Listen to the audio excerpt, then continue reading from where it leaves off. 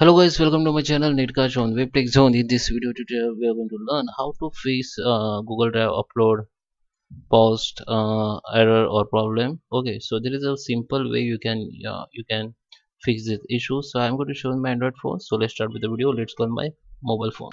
So guys, here you can see I'm on my Android phone and same issue I was facing, and there is a simple setting you have to do to solve this problem. That you can see I was uploading the file, and one up that this error or this notification show me that one upload pause waiting for network.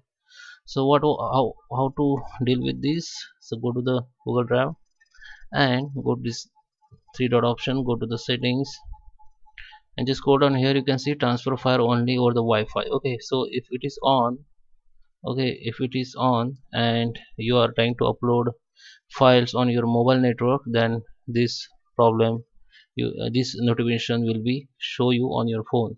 So this should be on, this the Wi-Fi setting should be off. Just off it while you're uploading the files while mobile network. Okay, so if you are still using the Wi-Fi, just on this and use the Wi-Fi and it will be upload. But if you still want to upload the file by using a mobile phone, just off it.